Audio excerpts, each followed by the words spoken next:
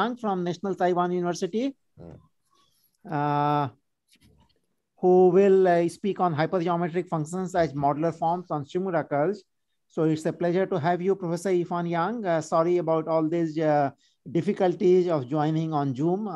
In fact, a few weeks ago, I also had some difficulty. So once in a while it happens, and somehow the difficulties happen. Good. So please go ahead. Okay. Yeah. The lecture is 1 hour, is it not? Yeah. Okay. So I still have 1 hour, right? Yes, 1 hour. 1 hour. Okay. I'm very sorry. I didn't use Zoom very often. So today I've got to thank you for the invitation to give the talk here, and thanks for the introduction. Okay, so maybe let me start from the definition of a hypergeometric function. I think most people probably know this, but let me still give you the decoded definition here. So to define a hypergeometric function, we need the 3 parameters A, B, C, and we suppose that the C is not a 0 or a negative integer.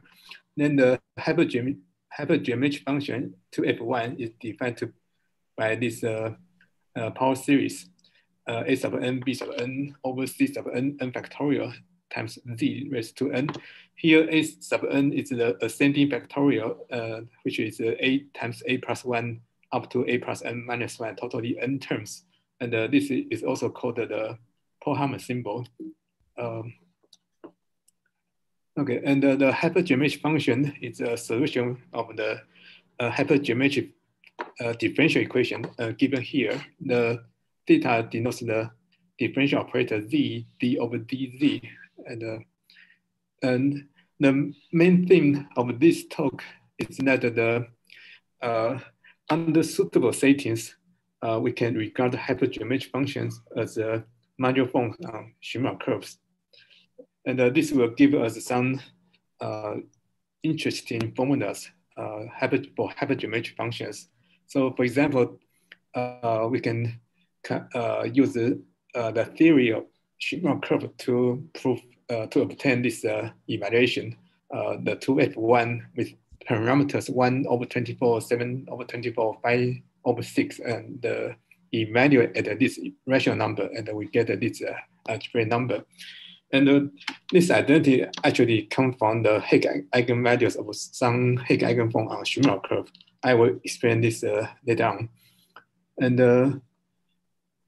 And also, of course, people in India should be familiar with this type of series, a Riemann-Roch type of series. So the Riemann-Roch type of series, the standard form is the, how do I write on this? Let me see.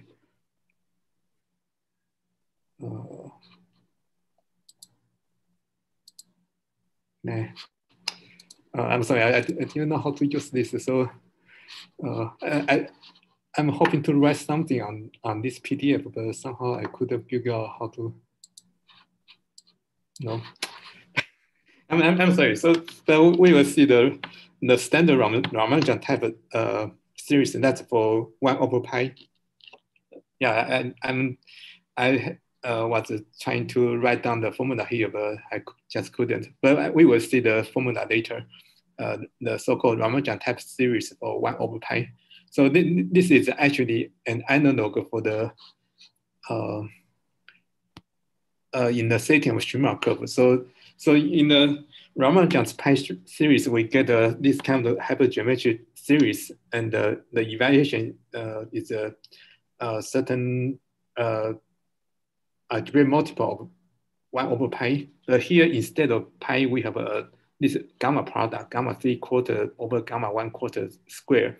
And so this difference is that here we have this gamma product should be thought of as periods for CM elliptic curve. Actually, the reciprocal. We will see the formula or the meaning of this later on. And also, we can use the Shimura curve and together with the method of Boucher's form. But to get this kind of evaluation, so we have to F1 evaluate at the rational number equal to this algebraic number times the ratio to the so-called Chonas-Searberg periods. Okay, and also this 3F2 evaluate at this rational number equal to this rational multiple of the omega minus 43 square. So, so here the Chonas-Searberg periods is defined by this product, gamma product, and here the D is a fundamental negative fundamental discriminant, and chi D is the connect symbol corresponding to the number field Q root D, and the mu D is the number of root unity, the Q root D, and the HD is the class number. And so, but unfortunately, because this evaluation uses Borchardt form, and we don't have time or to discuss this, so we will not talk about this later. Okay, and also we can use this idea. I mean, using regarding hypergeometric function as a modular form Shimura curve, we can prove this kind of algebraic transformation for hypergeometric function, and we will also explain the meaning of this identity in terms of modular form Shimura curve. Okay, so so let me define what a Shimura curve is. So to define a Shimura curve, we need a quaternion algebra. I think in the previous talk, Professor Parker probably have introduced quaternion algebra, so we'll skip this slide. I hope it's okay. And okay, so I was skipping this slide about definition of quaternion algebra. Okay, so so now suppose we have a quaternion algebra over a number field K, and we suppose that R is the ring of integers in K. Then we need to mention some definition or property of quaternion algebra. So we let B be a place of K, and BV be the completion of this quaternion algebra at B. And there are two possibilities. One is that this completion BB is actually isomorphic to the matrix algebra M2KB. Here KB is the completion of K at the place B. And so in this case, we have zero divisors. And the other possibility is that BB is actually a division algebra.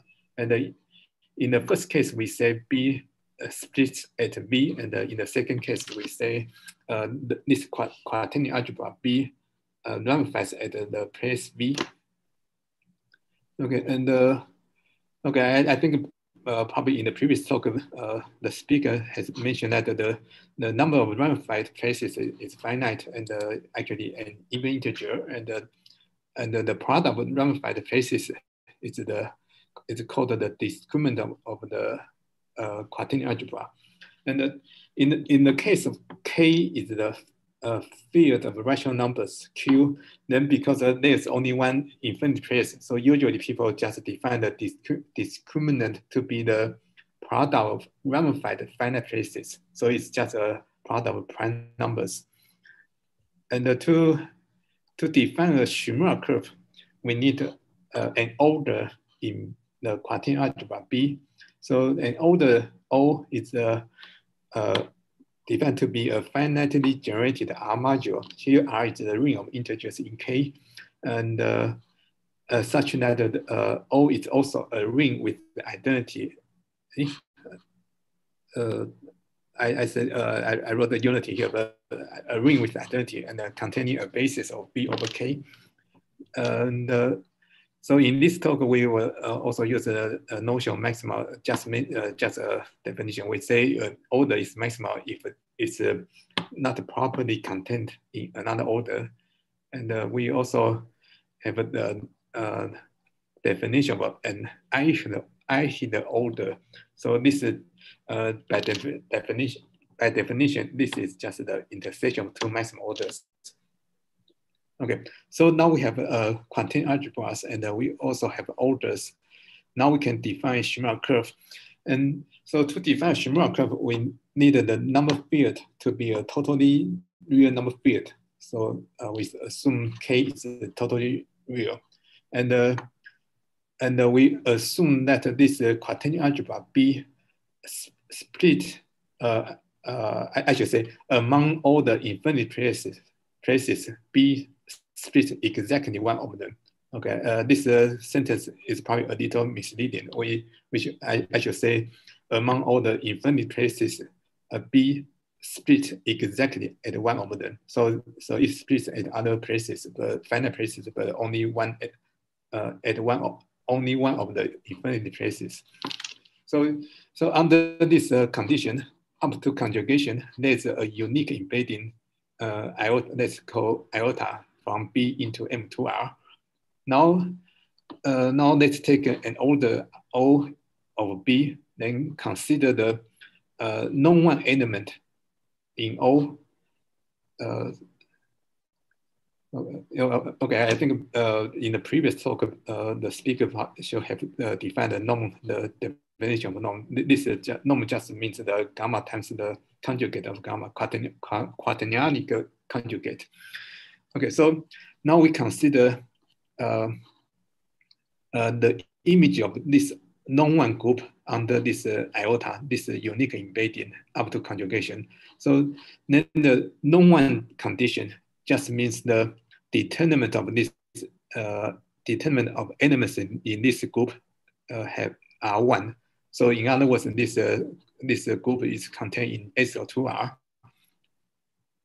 Okay, so now this is a subgroup contain subgroup of SL2R. So this group acts on the upper half plane, and then the quotient space H quotient by this gamma O is what we call a Shimura curve associated to O. And in the case B is M2Q, we also this XO is not compact. It's not compact, so we need to add some cusp to make this XO compact. But if B is not M2Q, then this quotient space is always compact, so we don't need to add any cusp at all. Okay, so this is the definition of a Shimura curve. Okay, so to make a connection to the hypergeometric function, we need to introduce some notion about Shimura curves. So just like a classical modular curve, we have the so-called parabolic element in SL2Z. So here, similarly, we say an element in this gamma O is parabolic if the trace of gamma is plus or minus 2. Then in this case, the fixed point of this gamma is a real number or infinity, and we say this gamma is a cusp. And associated to this cusp, we associate this infinity to this cusp, and also if the trace of this gamma, the absolute value of trace gamma is less than 2, then this gamma has a unique fixed point in the upper half plane, and we call this gamma. This fixed point the elliptic point of the Shimura curve, and to this elliptic curve we associate a number E, which is the size of the stabilizer subgroup gamma tau quotient by plus and minus 1. So this is the order of the elliptic point. Now XO is a compact Riemann surface, so we have the so-called genus. Then the signature of this Shimura curve is this tuple of integers G and the E1, E2 up to ER, where the E1, E up to ER denotes the O in equivalent cusps, and the numbers E corresponding to the O in equivalent cusps and the elliptic points. Okay, so so in the previous talk, in the preceding talk by Professor Parker, I think he mentioned the so-called triangle group. So this corresponds to the case where the genus is 0 and the number of cusps and the elite points are 3, exactly 3. So in other words, the signature is 0, E1, E2, E3. In this case, this is what we call arithmetic triangle group. Okay, so now let me give some example of Shimura curve. So in the first example, we let the quaternion algebra be the matrix algebra over Q, M2Q. Then we choose O to be M2Z, and then we can check that this is the maximum order. And now the gamma O in this case, remember that the no-one element, the no-one condition here just means the determinant is 1. So this gamma O is just SO2Z. Then the XO is the classical modular curve X0, 1, and the signature is 0, 2, 3, infinity. So genus is 0, and the 1 cusp, and the 1 elite point of order 2, and the 1 elite point of order 3. And the second example, we let B be M2Q again, and now we choose O be this is order ZZ and ZZ.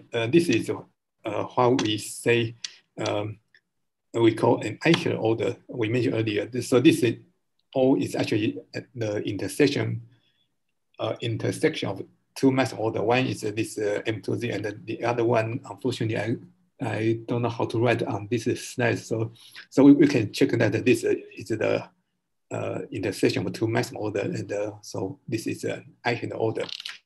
And in this case, again, the no-one condition just means the determinant is 1. So gamma O is the how we denote by gamma 0n, the congruent subgroup gamma 0n. And this in this case, the Shimura curve is just the usual modular curve X0n. Okay, so we have seen two examples that come from classical modular curve. Now let me give one example, which is not the classical modular curve. So here we let B be the quaternion algebra minus 1, 3 over Q. And so this means that B is spanned by 1 ij, and ij, and the I squared is minus 1, j squared is 3, and ij equal to minus ji. And now this, of course, this needs to some background about quaternion algebra, but in any case, we can show that this quaternion algebra ramifies at 2 and 3. And also, suppose we let O be the Z module spanned by 1 ij, and this number 1 plus I plus j plus ij divided by 2, then this is a maximum order. Now we can embed this B into M2R just by sending I to 0 minus 1, 1, 0, j to this matrix. So we can check that this matrix square 0 minus 1, 1, 0 square is minus 1, and the j square is 3, and so on. So this is indeed an embedding. And in this case, the Shimura curve has a signature 0, 2, 2, 3, 3, and the genus 0, and the 2 elliptic point order 2, and the 2 elliptic point order 3. Okay, so to explain the identity we mentioned earlier, we also need to mention the definition of CM points on Shimura curve. So here, for simplicity, we assume K is Q, and we assume we let B be the discriminant of the quaternion algebra B. Now, it's a property of quaternion algebra that in order for a quadratic number field L to be embeddable into B, the sufficient necessary and the sufficient condition is that the connect symbol L over P. So this symbol means the connect symbol. So the necessary and the sufficient condition for L to be embeddable into B is that this connect symbol L over P is not 1 for any parameter value of the discriminant. Now suppose L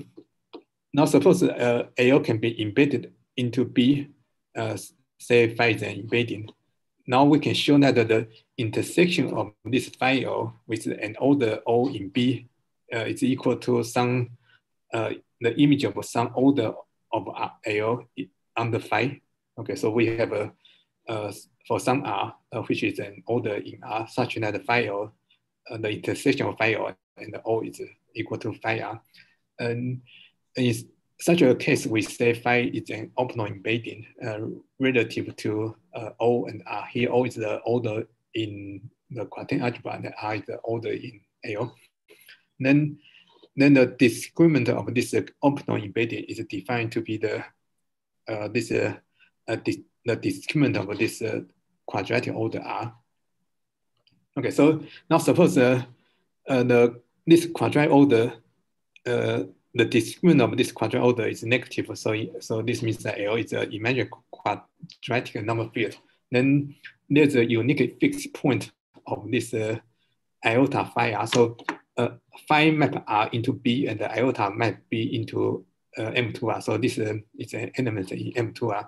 Now we can now suppose the discriminant of R is negative, and then there's a unique fixed point of this this order on H in the upper half plane. And this point is called a CM point of discriminant D. Okay, so this is the definition of CM. Now we have seen that the Shimura curve generalizes the notion of modular curves. And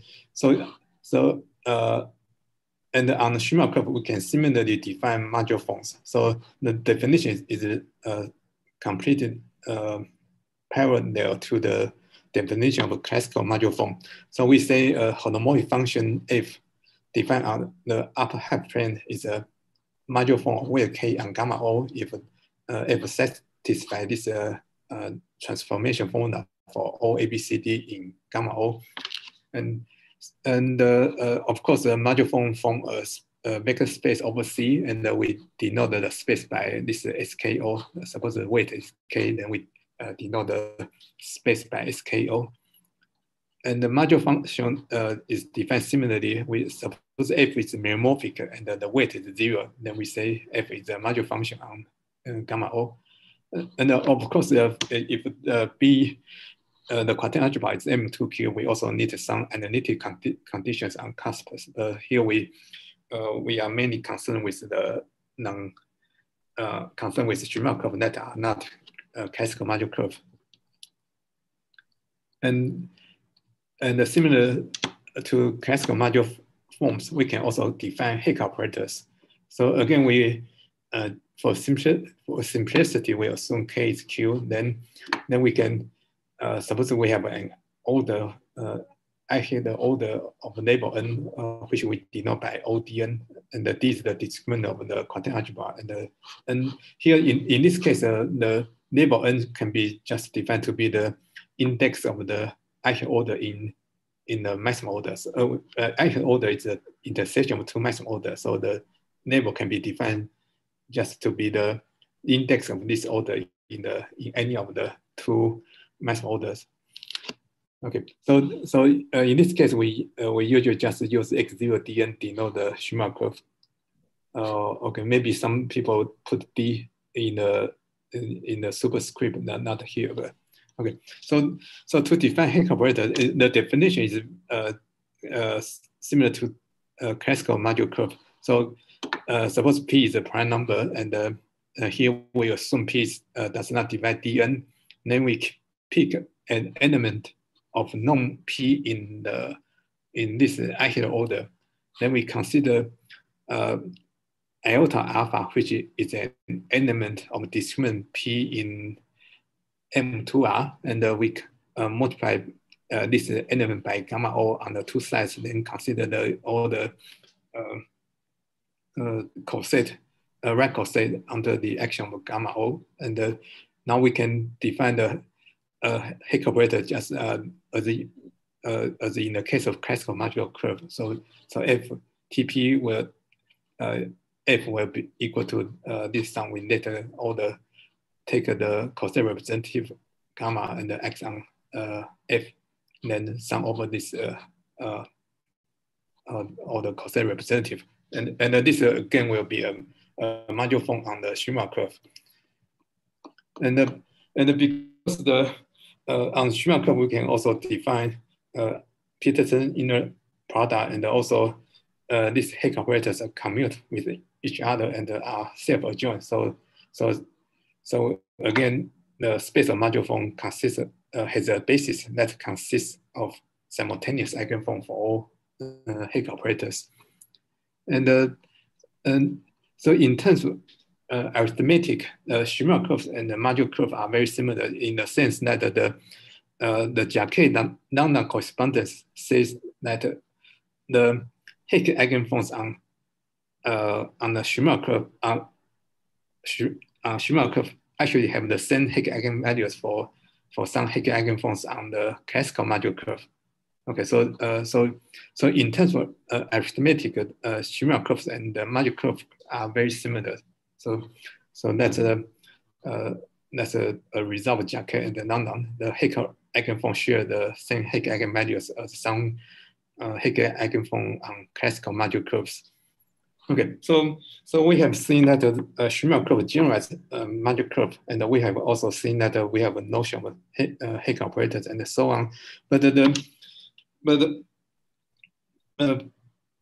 the similarities maybe just stop here, because in the practical sense, I mean, suppose we want to do computation about Shimura curve. This is much more complicated and difficult than the classical module curve. So here, let's just explain why this happens. The first thing about module curve is that the many problems about module form, classical module form, or module curve can be done by can be solved by computing Q expansions. Okay, so that's the classical module curve case. For example, suppose we want to compute the defining equation of module curve, we can just choose two module function and compute the Q expansion and find the relation between them. And so in the case of classical module curve, many problems can be solved by computing the Q expansions. But for the Shimura curves, in general, Shimura curves do not have cusps. So we don't have Q expansions. And so we only have a Taylor expansion at points. But it's not easy to compute the Taylor coefficient of module form or module function for Shimura curve. So this is one major difference for classical module curve. We have Q expansion, and usually they are easy to compute. And another difference is that in the classical module form sense case, there are many methods to construct module form and the module functions. For example, we have Eisenstein series, data series, Dedekind eta function, and so on. But in the case of Shimura curve, there are very few explicit methods to construct module form and the functions. So that's another major difference. And another difference is that in the classical module form case, suppose we have a Higgs eigenform, normalized Higgs eigenform, then its Fourier coefficient are just the Higgs eigenvalues. It's actually very significant property because in the classical module form case, there are many other methods to compute the Higgs eigenvalues. For example, we have a method of module symbols or Brand matrix and so on. So to compute the Fourier coefficient of Higgs eigenforms, we actually only need to compute the Higgs eigenvalues. Yeah, because for the classical module curve case, Fourier coefficients are the same as Higgs eigenvalues for the Higgs eigenforms, normalized Higgs eigenforms. So this is one how do I say one important property for classical module form. But again, this property doesn't hold for Shimura curves. So we mentioned earlier that the Higgs eigenvalues for Higgs eigenforms on Shimura curve can be computed using Jacquet correspondence because they are the same as the Higgs eigenvalues for classical module forms. But even though we know the Higgs eigenvalues, we cannot use Higgs eigenvalue to get the Taylor coefficient of module forms are Shimura curve. That's another difficulty for Shimura curves. Okay, so now then we come to the main point of this talk. Because of the difficulty for Shimura curve, so we need some method to new method to do the computation. So this is the idea.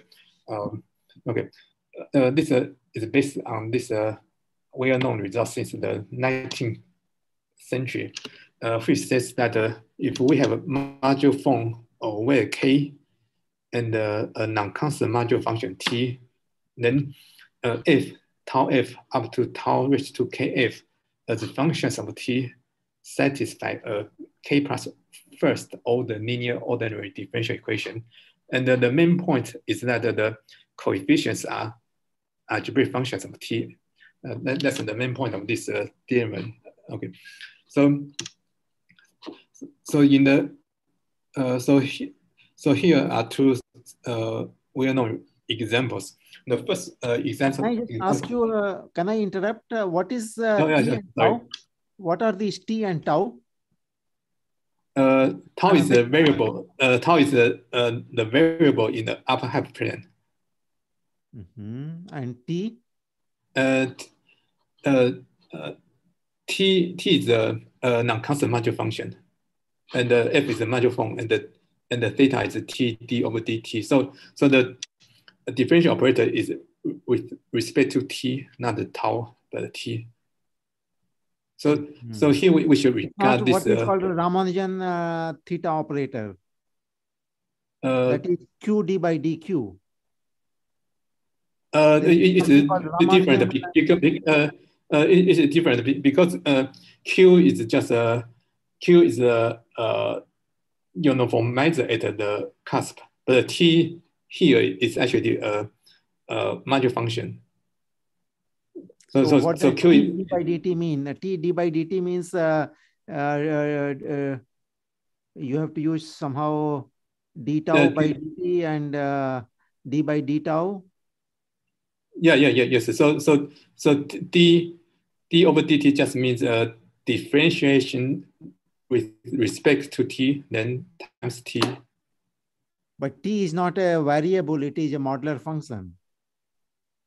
Yeah, but okay. So t is a modular function. So we have a function, a modular function. So it's a tau to t, right? So function t is from tau to t. But if if this is locally 1-to-1, then we can take the inverse function, right?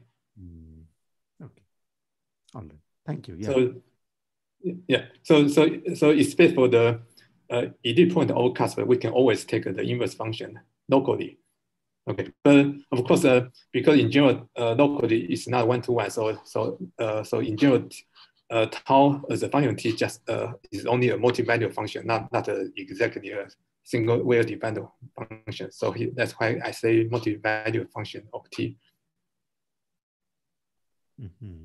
These are not modular forms. Only f is a modular form, and the other ones are not modular forms. F is a modular form, and the tau is a very. What is tau f? What kind of object is tau f? Tau f. Oh, I'm sorry. Tau just tau times f. I'm sorry. So it's f of tau and tau times f of tau and so on. It's not a modular form. So no. It's a modular form times tau. Okay. All right. Yeah. Yeah. Good. Yeah. Okay. So in any case, let's just summarize this theorem again. So basically, this just means suppose we have module form where k, then this module form where k will satisfy a k plus first order linear ordinary differential equation, but the variable will be t here, not the tau, but t. Okay. So now let's take this two famous examples. The first one is this E4 tau. E4 is the Eisenstein series of wave 4. And So this is a very classical identity which said E4 tau is equal to 2F1, 1 over 12, 5 over 12, 1, and 1728 over J tau. And so this 1728 over J is the T in the theorem. And E4 is a weight 4 Eisenstein series. Now, this identity says that E4 equal to this 2F1 raised to 4. But 2F1 satisfy a second order differential equation. Then suppose we raise this 2F1 to the fourth power, then this function will satisfy a fifth order differential equation. So this example says that the weight 4 module form E4 satisfy a fifth order linear differential equation. Okay, 2F1 is a solution of second order, but we take the fourth power. So this is so the right hand side is a solution of some fifth order differential equation. So weight 4 module form and the fifth order differential equation. Okay. Another famous example from 19th century. So theta function, the Jacobi's theta function. So theta function is a weight 1/2 module form. So theta 3 squared is a weight 1 module form. Now so this identity says that the weight 1 module form satisfy a second order differential equation because 2F1 is a solution with some second order differential equation. Also, so here again, theta 2 to the fourth power divided by theta 3 to the fourth power is a module function, right? Because they are both theta 2 and theta 3 are both module form weight 1/2. So this is the argument here is a module function. So in other words, another way to say this is that suppose we expand the module form weight 1 in terms of the module function, then this is a series will satisfy a second order differential equation. Okay, so our method for Shimura curve is based on this observation or the well-known result from the 19th century. Okay, now suppose T is a module function, then it's very easy to see that the T prime will be a meromorphic module form weight 2. Okay, so according to the result we mentioned earlier, so T prime is weight 2. So suppose we raise T prime raised to K over 2, then this T prime raised to K over 2 is a weight K meromorphic module form. So according to the theorem, the function of T, this satisfy a K plus first order linear ordinary differential equation. Okay, so this differential equation actually take this form, the last line here. So in general, we can convert the say we have a weight 1 module form F and a module function T, then it satisfies certain second order differential equation. Then we can prove that the T prime to 1/2 will satisfy this differential equation somehow normalized, some kind of normalization. So G, the twice the derivative of G is equal to QT times G, where QT is given by this expression. Suppose we have already known that this second order differential equations come from module form weight 1, then we can use this to deduce that the T prime square root of T prime satisfy this differential equation second order, where QT has this expression. Now this QT actually we can show that this QT is has this property. So 2QT times dt over d tau square is equal to plus curly bracket t tau equal to 0. Here curly bracket t tau is given by this formula, and this is actually the so-called Schwarzian derivative of t, and we can by brute force computation, we can show that this Schwarzian derivative is a module form, a meromorphic module form weight 4. So curly bracket t tau is a weight 4 module form, and the t dt over t tau is a weight 2 module form. So we can see that qt is a module function. Okay, so q, in other words, we can write qt as a algebraic function of t. Okay, now because this connection to Schwarzian derivative, we call this differential equation the Schwarzian differential equation associated to t. That's because of this connection to Schwarzian derivative. So that's why we call this Schwarzian differential equation associated to t.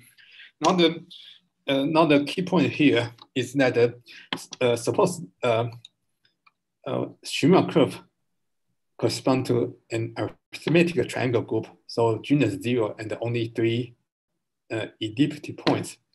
Then I didn't mention earlier, but in general, this kind of differential equation, the singularity of this kind of differential equation only have a singularity at the points where the how do I say this?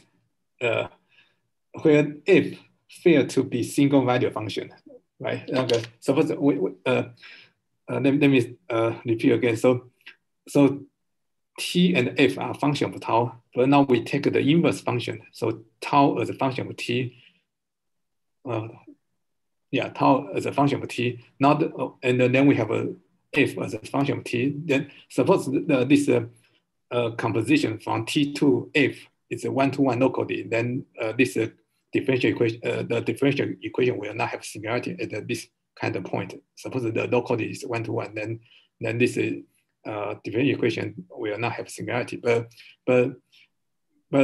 on the other hand, if tau to t is locally many to 1, then we don't have well-defined inverse function. Then this differential equation will have singularity at this kind of point. So in other words, now suppose we have a triangle group, and suppose t tau is a half module for this triangle group.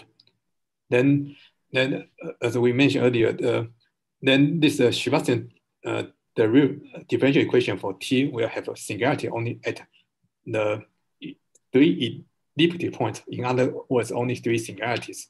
Now we have this differential equation is a function and with only 3 singularities. So the from theory of complex ODE, we know that this kind of differential equation is always hypergeometric, or up to algebraic transformation, this will be hypergeometric.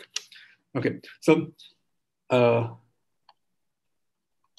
I'm sorry. I forgot to mention this stats. I'm sorry. So we haven't come to the triangle group yet. So I'm sorry. So here we assume a Shimura curve has genus 0 and the signature 0, E1 up to ER. Then we can suppose t tau is a half module for the Shimura curve. Then we can analyze the local behavior of this t tau and the local behavior of t prime tau. Then we can show that suppose t. Now let's take a look at the bottom line here. So t prime is a weight 2 module form. Okay, so t prime to k over 2 is a weight k module form, meromorphic. But we can analyze the local behavior and show that the t prime tau raised to k over 2 times this product. Okay, the product is t tau minus ai, where ai is the value of t at the tau I. Then we can raise t tau minus ai to this integer. Then we can show that this t prime tau raised to k over 2, this is the meromorphic where k module form, and then we multiply the t prime tau to k over 2 by this product. Then this will be holomorphic, okay, for throughout the upper half plane. So this will be holomorphic module form. Now we can further multiply this product by a suitable power of t. Here the j can be any integer from 0 to the dimension -1. Here dk is the dimension of this space or module form where K on the Shimura curve. And then we can show that all these products are holomorphic module form. Okay, so in summary, okay, so we have seen that here. Okay, so here we have seen that the T prime square root of T prime will satisfy a second order differential equation, what we call Schwarzian differential equation for T. Now, on the other hand, we see that every module form, holomorphic module form, can be written as a T prime to K over 2 times a product, this kind of product factor, and times the suitable power of T. So in other words, here T prime, square root of T prime can be written as a solution with some second order differential equation, and the others are just power of T and rational function of T. So in other words, so combining the two results together, we see that suppose F1 and F2 form a basis for the Schwarzian differential equation, a basis of solution for the Schwarzian differential equation. Then we can there exists a constant C1 C2 which is a T prime, such that C1 F1 plus C2 F2 is a T prime square root of T prime. So this is a square root of T prime, and now the rest are just the same as the previous slide. So basically, this corollary says that every module form can be written as a solution in terms of solution of Schwarzian differential equation times a suitable rational function of T. Okay, so that's the what this corollary says. Okay, now let's look at the case of triangle group. So we mentioned earlier that in the case of triangle group and the T is a Hall module, the differential equation, the Schwarzian differential equation has only 3 singularities. So this differential equation must be algebraic transformation for some hypergeometric function. So suppose we work out all the details, then we can see that suppose the signature is 0, E1, E2, E3, then every module form on this Shimura curve can be expressed in terms of hypergeometric function 2f1 abct and plus some constant times this another 2f1. And here the parameters abc and a prime, b prime, c prime can be worked out as here. Okay, so this is a main thing we mentioned in the beginning of the talk. So suppose in summary, suppose the Shimura curve comes from a triangle group, then every module form on this Shimura curve can be written in terms of hypergeometric function. So that's the main result here. Okay, so here is one example. Okay, so this quantum algebra is the one we gave earlier. So B is a mass 1,3 over Q, and this is a quantum algebra over Q with discriminant 6. And let's take all be the maximum order we mentioned earlier, which is the Z module spanned by 1 ij and 1 plus I plus j plus ij over 2. Now, I didn't define Akin-Linear evolution, but for Shimura curve, we also have the notion of Akin-Linear evolutions. Now we take this Shimura curve XO associated to this maximum order, then we take the quotient by order Akin-Linear evolution. Then we can check that this Shimura curve has a signature 0, 2, 4, 6. Okay, now apply this result, this theorem, we can see that the unique weight 12 module form can be expressed by this hypergeometric function 2f1 1 over 24 7 over 24 and so on. Okay, so this this weight 12 space of weight 12 module form has a 1 dimension, so it must be a multiple of this function. Okay, of course, this expression is only local because in order for this 2f1 to converge, we need the absolute value of t to be less than 1 and so on. So, this expression is only local.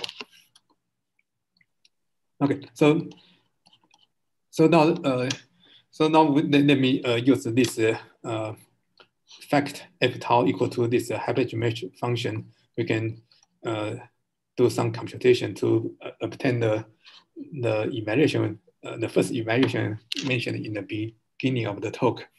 So this is a Shimura curve. Then we mentioned earlier the Higgs eigenform has the same Higgs eigenvalue as some classical module form. So here I omitted the details, but in any case we can show that for the T5 Higgs operator, the Higgs eigenvalue is 3,630. Okay, so in other T5F equal to 3630F. Now we use this expression for F. Okay, now we evaluate the ED point of order 6. Yeah, here the ED point of order 6 corresponds to the t equal to 0. So t is a homodule that has a value 0 at the ED point of order 6. Okay, so now we evaluate the identity in the two sides at the tau 0. Now because t at the tau 0, t is equal to 0, and the hypergeometric function evaluated at the 0 is just 1. Okay, so we have a T5F evaluated at the tau 0 equal to 3,630. And on the other hand, we just, by definition of a Higgs operator, we can show that the T5F of tau 0 is equal to the value of this module form at the CM point of discriminant minus 75. Then just write down everything. So we just choose the cosine representative and write down all the ABCD and compute this factor. Then we can just deduce that the value of this F. Okay, so I mean the details are just some tedious computation. So at the end we will get that the 2f1. I mean, this 2f1 evaluate at this rational number is equal to this algebraic number. So that's like I said at the beginning. This evaluation actually come from the fact that the Higgs eigenform, the Higgs eigenvalue T5 for the space of weight 12 module form on Shimura curve is equal to 3,630. That's how we get this evaluation. Okay, and similarly, we can use the T7 Higgs operator. Then we find that the 2f1 evaluated at this rational number is equal to this algebraic number. Okay. So for the Riemann-Roch type series, okay, this is the classical one. So we have this sum of 6n plus 1 times 1 over 2 sub n raised to 3 divided by n factorial raised to 3 evaluate at this number, rational number, then this will be equal to 4 over pi. And so Riemann-Roch found 17 of this kind of series. And also this is a more, how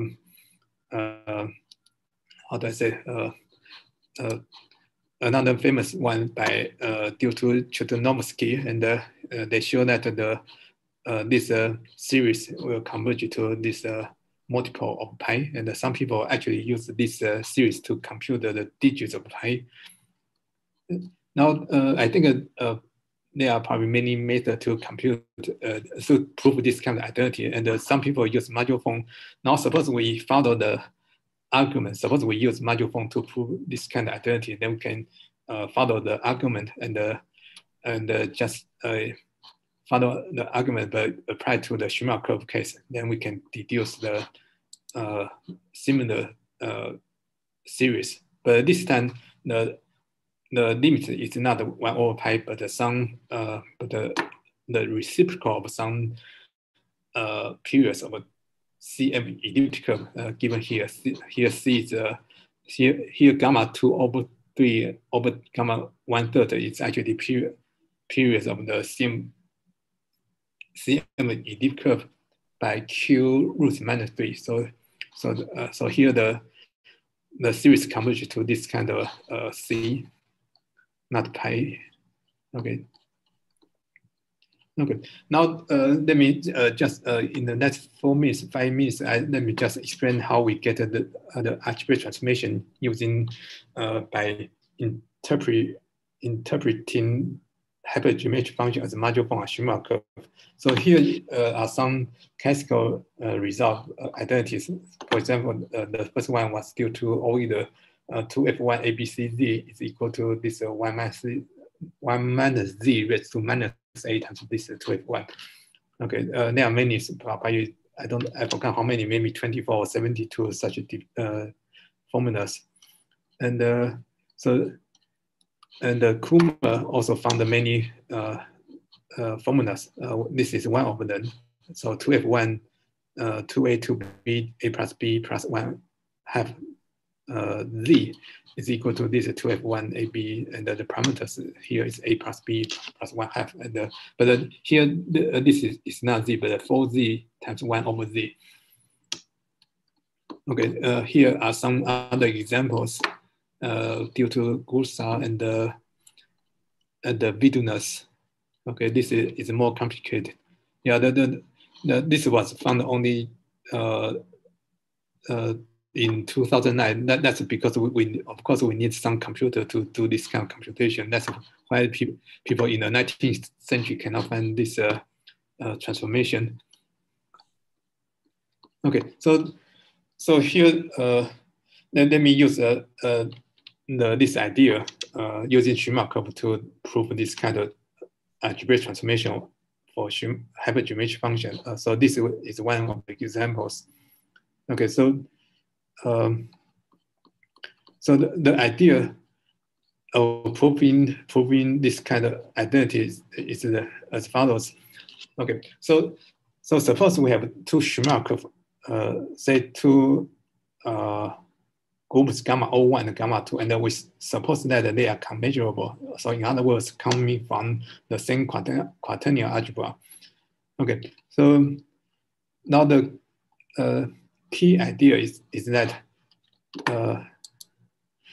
suppose we have modular function, non-constant modular function z1 on the first group gamma 01 and the z2 another non-constant modular function on gamma 02. Then because gamma 01 and gamma 02 are commensurable, z1 and z2 are algebraic function of each other.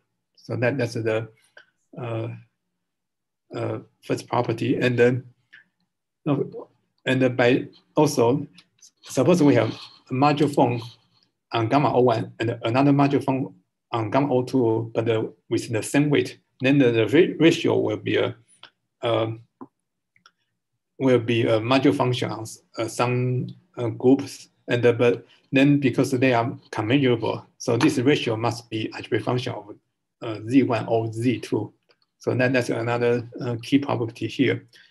Okay, so in particular, suppose one group is contained in another group, say gamma 01 is contained in gamma 02, and suppose that they are both triangle groups, and suppose that Z1 is a homodule. Here by homodule, I mean the generator of the function fields. Say Z1 generated the function field on X01, then because Z2, suppose Z2 is a modular function on gamma 02, because gamma 02 contains gamma 01, so Z2 is also a modular function on gamma 01. So, and then because Z1 is a homodule, Z2 must be a rational function of Z1. And also, now recall that we can regard certain hypergeometric function as a modular form on the triangle groups. So now let's take the ratio of two hypergeometric function, a suitable hypergeometric function. Then this will be algebraic function of Z1 and Z2. Okay, so this is basically explain the, for example, Vidunus identity. For example, this one. Okay, so this corresponds to the case where one group is contained in another group. So now we can generalize this idea as follows. Here we suppose gamma O1 does not contain in gamma O2 or and the gamma O2 is not contained in gamma O1. But suppose that the intersection is a group of genus 0. Then again we can express module form on this intersection. The group module form on this intersection as a how do I say I shouldn't say this way. Okay, so we have this intersection of two groups, smaller group, say gamma O3. Now module form on gamma O1, of course, is a module form on the smaller group, and also a module form on gamma O2 is also a module form on smaller group. Okay, so now we suppose the smaller group has genus 0 and has Hahn module X, then both Z1 and Z2 can be written as a rational function of X. Okay, and then again, because the ratio of two hypergeometric function must be actually a function of X. Okay, so this is why we have this kind of identity. So the left-hand side actually corresponds to the 255 triangle group, and then the right-hand side, the hypergeometric function on the right-hand side corresponds to the 5-10-10 triangle group. And then if you look at the Takeuchi group list, they are commensurable. And we can show that the intersection is not a triangle group, but a quadrilateral group. So 4 elliptic points, and you use the idea here. We can just show that the hypergeometric.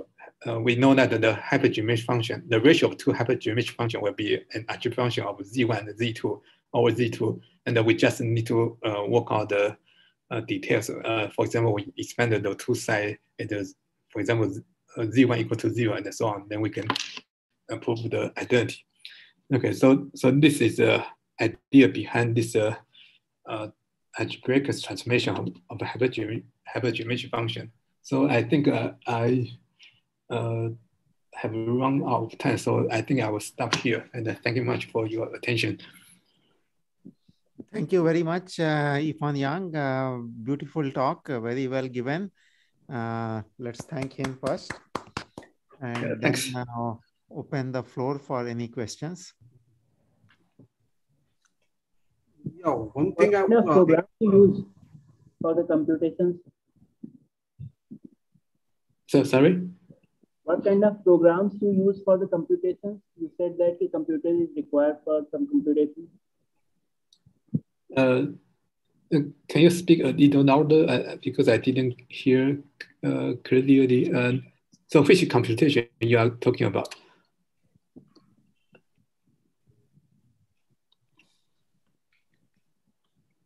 I'm sorry. He's asking what kind of programs you use for computation. Oh, okay, for program. Okay, there are several computations. Let me say, for example, for basically I use Maple and the Magma. Okay, Maple. If the computation is easier, I just use Maple because the interface is simpler, and but if the computation is heavier, I use Magma. Yeah. Okay. Yeah. I have a general question that for a quaternion algebra, how do you find out the discriminant from the coefficients? Oh, that's a good question. Okay, so how to compute the discriminant of quaternion algebra? So basically you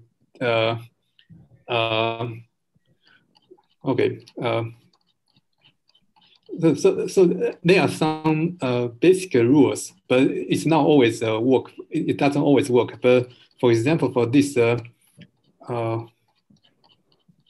me see, where is this quaternion algebra? Let me see, where's the quaternion algebra? Okay, for example, for this one. Okay, so in general, suppose with the quaternion algebra, it's over Q. So we have AB over Q. Then, so basically, there's a proposition which says that the only possible, not always, but possible ramified primes are the prime values of this A and B, and also possibly 2. So you only need to consider these primes. Okay, so in this example, minus 1, 3. So you only need to consider primes 2 and 3. Okay, and so now the okay, so there are some lemmas in quantum algebra. So for example, in this case, because minus 1 is not a square modulo 3, so 3 is ramified. You need this kind of property, but it doesn't always work. But some basic rules can give you the discriminant very quickly. For example, in this case, because minus 1 is not square root modulo 3, so 3 is ramified. Okay, so now we only need to consider 2 and then infinity, but one of this number is positive, so infinity is split. So this implies that the 2 must be ramified because the number of ramified prime must be even. So 3 is ramified, but infinity is not. So 2 must be ramified. So that's how we know that the discriminant is 6. So this A and B, the candidates come from A and B only. Yeah. The possible and two possible things come from A, B, and 2. And then the prime values of this A, B, and the 2, and also infinity. That's the only possibilities. Yeah. Okay. Yeah. And then one does calculations with them. Okay. Yeah. Thank you. Can I ask a question? Which division algebra can give rise to genus 0 curves? Oh, there's a finite list. You can look up a paper by, for example, John Voigt. John Voigt, one of the organizers of this program.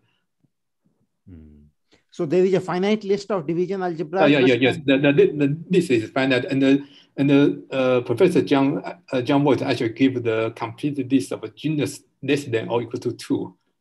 So not only 0, but also 0, genus 1, and genus 2, all the possible. And it's a finite list. It's a finite list. Yes. And for every for any given genus, there's only finite number of Shimura curve. Because the genus is related to the volume of the Shimura curve, volume of the fundamental domain. So you can give the lower bound for the genus. So there's only only finitely many Shimura curve for any given genus. And inside a division algebra, there are only finitely many orders also. They have only finitely many gammas which contribute to genus 0 and given genus. Yeah, you can look up this by Professor John Voigt. Yeah. Okay, good. And did you say that the CM points were permuted by the Hecke operators? I'm sorry, by which operator? No, the Hecke operators, they permuted the CM points on the upper half plane. No, okay. So in general, so Hecke operator, for example, TP, okay. So there are several possibilities, actually 3 possibilities. So suppose the CM point has discriminant D, then the non-P element can, the action of a non-P element can map this CM point discriminant D to discriminant P squared D, or discriminant D, or discriminant D over P squared. So there are 3 possibilities, but it really depends on the P and the D. And do you need to fix the ambient division algebra for doing this, or you don't need to fix that? We need so P and the D. So which case occur depends on the quantum algebra. Yeah. So given a quantum algebra, so according to the discriminant of this quantum algebra, there, and you can determine the determination depends on the quantum algebra, the discriminant. So for example, in the let me see. Although the CM points can be defined without recourse to a quaternion algebra, CM points are points on the upper half plane for which the quadratic polynomial, they satisfy, they belong to quadratic imaginary field. Yeah. But the discriminant, how I define how we define the discriminant single point, it depends on how you embedded the imaginary quaternion algebra, imaginary number field into the quaternion algebra. So the discriminant depends on how you embedded the number field into quaternion algebra. Also, of course, depends on all the order in the quaternion algebra. So for example, let me see.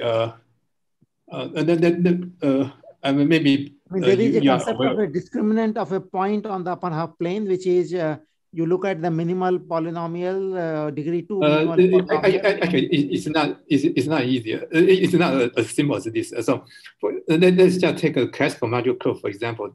For example, for example, root -1 okay, if you consider this as a point on x01, then of course this is a single point of discriminant -4.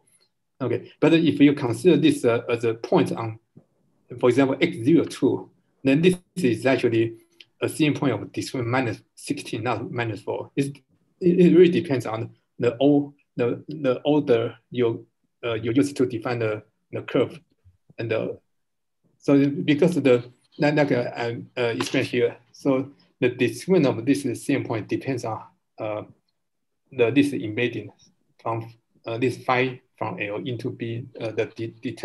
The discriminant of this point depends on this embedding. So I mean the example I mentioned earlier, the point the root -1, if you consider as a point on x02. How do I say? I hope I can write something here. Let me see if I can write it here. What's the? Doesn't work this way. No, I understand. I mean, somehow you are saying that the discriminant of a point is related to the quaternion algebra which is used to define the CM point. Yeah. No, actually, also in particular, this order that different orders, the same, even give the same point in the upper half plane. If we consider as a point on different Shimura can have a different discriminant, and so you cannot just look at the minimal polynomial of this point. It really depends on the embedding.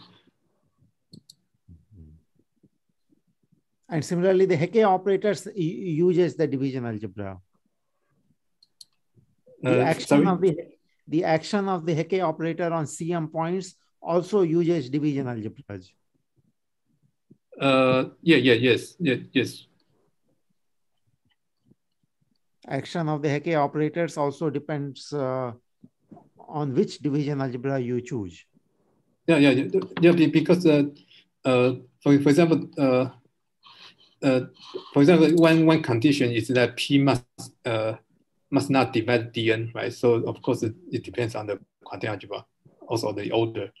If P divides Dn, then that's what we call eigenlinear involution. Yeah, not a Hecke operator or U operator. I think for the classical modular form case, you have a U operator and a T operator. Right. So if P divides the D and the O, and then we, in the classical modular form case, we have the UP operator instead of a TP operator. Mm-hmm. Okay, good. Yeah, thank you. Any other questions?